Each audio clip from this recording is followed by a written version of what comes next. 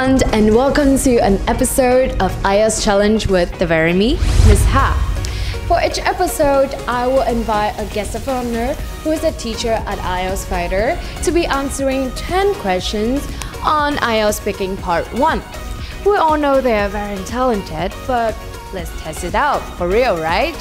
Okay, and today, as you can already guess, I'm standing here at IELTS 22 Nguyễn Hoàng in Hanoi. And who would be my guest of honor? Well, let's go and find out.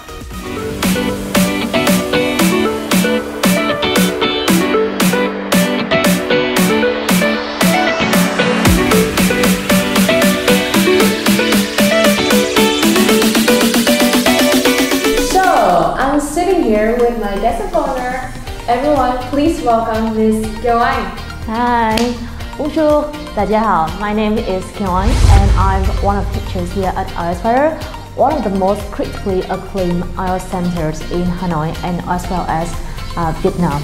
Awesome. I just heard that you would like saying hello in other languages, right? Yes, I speak a little bit of French. I used to learn French back when I was in high school. And I also learned a bit of Chinese when I was in university. So I think it's like 3 foreign languages in total. Wow, that's amazing. Well, I'm planning to learn another foreign language in a couple of years, but that is in the foreseeable future, not right now. Would you say that you have like a passion for language?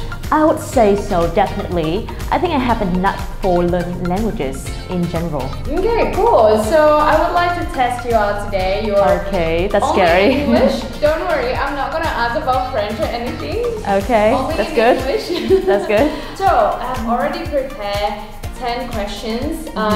Belongs to IELTS English Part 1. And it's all right here. Let me get it. Ta-da! Okay. It's all in this box of mystery, everyone. And so, are you ready? Not yet, but I think I have to go for it. Okay, let's get started. And she got questions number 7. Are there any things you don't like about your area? That means living area. Right, that's a very intriguing question, but in my opinion, there's nothing that I want to alter about my neighborhood. I think my current neighborhood or my area is the place that I want to come back to whenever I have an exhausting day at work, and it is the nest that I want to be with. So nothing change in the foreseeable future, I hope. Okay, cool. So that's like quite a long answer. Do you think so to that question? Would you say that for every question in IELTS, you should also give that kind of long answer? Actually, I think it should vary 30 to 40 seconds for part 1, which means that your answer should be like from 2 to 3 sentences in length. Okay, now we get on to the second question. Okay. My turn to pick. And yeah, oh, this is a question about your house. What can you see when you look out of the window? I'm currently residing in a very bustling area in the outskirts of Hanoi. So whenever I look out the window of my room, I can see like people trying to make a bargain at the local nearby market. Not in the near future, but like in the far future, I would like to be able to afford a bungalow in the rural area. That way I can enjoy and suck in the fresh air every morning. Oh, that's cool. Oh, and I also just heard you mention bungalow. Can you explain a little bit about that? A bungalow is like a one-story house which is very big and usually located in the rural area instead of a city or metropolis. Oh, okay. So that's one word for you guys to remember, bungalow. Okay, cool. Third one. You want to pick? Okay. Go for you. Right, there you go. So, a bit longer one. Could you please describe like a special feature or decorations in your room? In my room, I think the most like unique and significant trait of my room is the design. From my opinion, I try to design everything in my own personal taste. It is a blend of contemporary and state-of-the-art design, which makes me feel like it's my own room, very personal and very comforting for me. You mentioned contemporary and state-of-the-art. Both of those words are referring to something quite modern, right? Yeah, would you say that it's your style, living style, that you prefer something a little bit, you know, not really classical, but something kind of bare, minimal? It depends on certain item. If it is my accommodation, I prefer to stay chic and minimal. Yes. But when it comes to certain thing, you know, like my personal belonging, like just say a bag, I prefer to have some stuff like rustic or vintage charm to it. I mean, looking at how you like dress yourself, I can already tell you also want a little bit of classy sophistication. Yeah, I tend to go for minimal color like black, white, and gray. Black and gray, guy. Okay, next one. It's gonna be, which one is it going to be? Question number 9. Are there many amenities near your house? Okay, by the way, do you know what amenity means? Amenities would be things like shops or schools or supermarkets.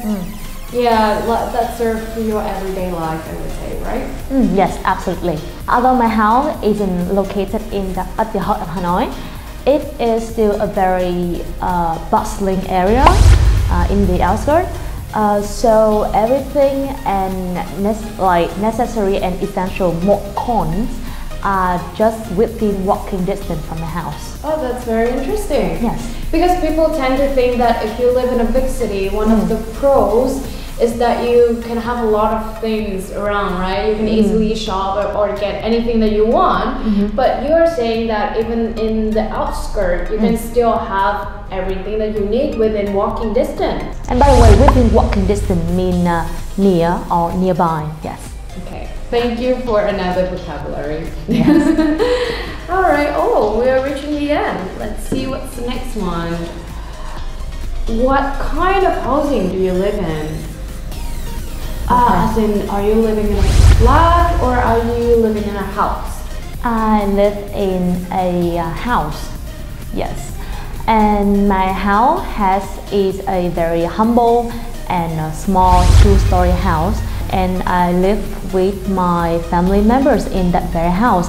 Although some people might refer to it as a little bit cramped, I still find it very cozy and warm because it is my own nest. Wow, I feel like just based on your description, like really a few short sentences, I can already imagine how your house is like. So can you just stop for a moment and share with us a little bit on, you know, a lot of people tend to get stuck on thinking long answer for a speaking part 1 even. So what are your tips for them, like in order to just have a longer questions or more ideas? Okay, that's a very intriguing question, really. I don't know why exactly, but I tend to speak at length. Like in Vietnamese? Yes, yes. Some people might even say that I ramble a lot. Yeah. But like I tend to speak the truth, not lies. So it is the truth, so I can, you know, just speak about whatever I want. But then you get really nervous, right? I've come across so many people saying that, you know, you're in a room, you're facing an examiner, and it's a really important test. So you get nervous and you couldn't think of anything. Yes, agree. I took the IELTS twice, and at my first take, the examiner was super nice, super hospitable, friendly, etc. And I did pretty well. But on my second take, the examiner was a very strict one. I had to stay calm and, you know, just think of the test as a casual conversation between two friends. And yeah, I think that is my tips. Yeah. Yeah, like just be really comfortable, I think. Like, because normally if you practice, you would probably talk to someone that you already know, right? Not like in an environment with a stranger and with a lot of pressure. So maybe it's all in your head. You just have to imagine that you maybe in your home, on your bed, talking to like someone you know. Okay, cool, thank you. Okay, so we're reaching the end with only 2 questions left. Would you change anything about your home? Why or why not? Okay, that is a tough nut to crack, really. Currently, I think if anything, the only thing that I want to ameliorate about my room is that I want to enlarge my room in order to have more space to chill out and have some me time, like indulging my favorite book, etc. Okay, thank you. So we're in for the last questions, which is also our bonus round. And you just mentioned earlier that you tend to speak the truth. However, with this bonus round, it is required that you might either speak the truth or a lie. And I would be the one to guess if it's the truth or the lie. Is there any like some sort of like penalty for you if you guess wrong? For now, no. That's so unfair. I get boo from people. Please don't hate me. Okay, sure. Okay, ready for the bonus round? Sure. Let's go for it. Alright, which is your favorite room in your home? You have 30 seconds to think maybe a lie or a truth. 30 seconds later. Okay, that was short. My perennial favorite spot in my house is definitely my room, aka my bedroom. In my own space, I can do anything that I want, like, you know, grabbing a book that I like to read or watching my favorite TV show without being disturbed by anyone. Yes, that's it. Well, you just say that you like your room the most and you like to read books and watching TV shows, isn't it? Yes. And she also mentioned earlier that she wants to enlarge her room so that she can have more of her time. And not to mention that you like to say the truth. You're a very honest person. So I would say it's a truth? No, it's a lie. What? No! It is. Come on. I don't even have a TV in my own room. Okay. Yes. That's where you got me. My favorite spot in my entire house is the balcony, where I can plant the trees. I have a lot of plant pots in my house, which were given to me by my students. Oh, cool! Yes. Amazing. A lot of plant pots. That's like a treasures play where you display all your trophy with yes. plants. So I just want to ask, because it seems like I didn't really give you much time to come up with like a lie. So would you say that, you know, for IELTS speaking, you can also lie just on top of your head, whatever comes to your mind? I think that you can lie in an IELTS speaking test. However, if you lie, the lie must be consistent with each other, you know. You shouldn't say that you live in the outskirts of Hanoi, but then in the next question you mentioned that the city center of Hanoi is very bustling and full of the hustle and bustle.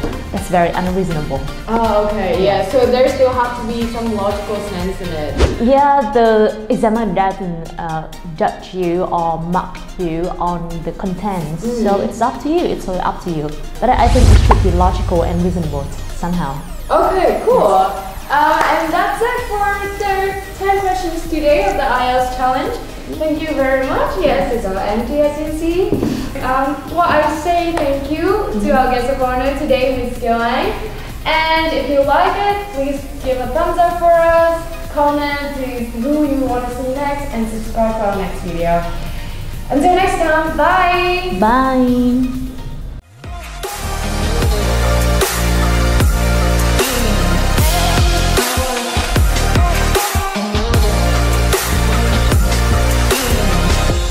IELTS Fighter, tiên phong phổ cập IELTS cho người Việt.